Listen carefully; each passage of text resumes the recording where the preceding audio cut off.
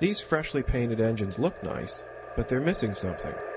Let's learn how to finish them with decals. To get started, you'll need a freshly painted model, a strip of decals, and some research material so that you know where to properly place the decals on your model.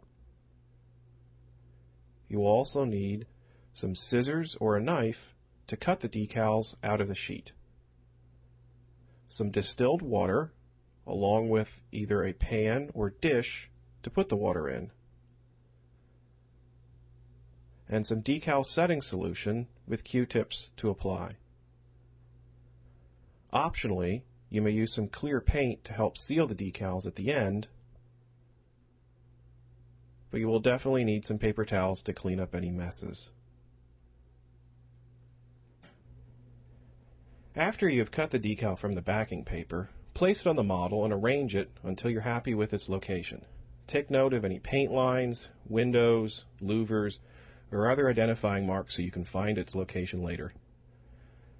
Then you can set the decal aside, and with a paper towel, get it wet in the distilled water and clean the model's surface. This way we can remove any oily residue.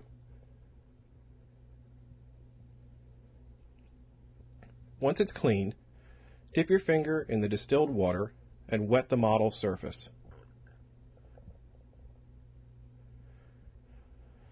Then we can take the decal and fully submerge it in the distilled water.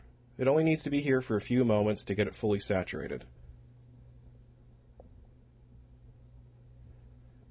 Once it's wet, we'll place it on the model in its rough location and then begin to slide the decal carefully off the backing paper. Don't force it or you might wrinkle it. Just take your time. Once we've slid the backing paper off, you can set that aside and then adjust the decal until it's in its correct location.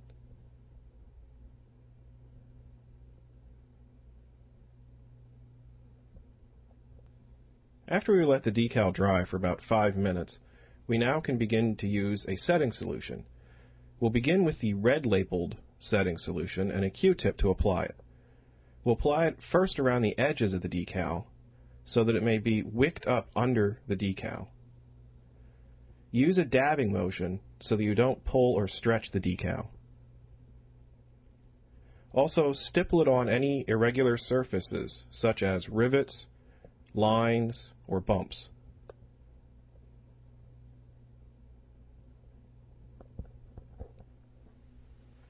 After you've applied the decal setting solution, you may notice that the decal is wrinkled slightly. This is normal, just let it alone. After the first decal setting solution is mostly dried, we will now use the blue labeled setting solution. Although this is described as a decal remover, I find that this helps to really melt the decal into all the little nooks and crannies. Once again, using a Q-tip, dabble along the edges of the decal or any irregular surfaces. Do not wipe with the Q-tip or you may smudge the decal. It is very delicate at this point.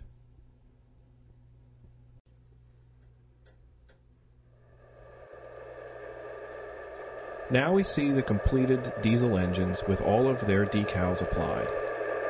Thank you for watching.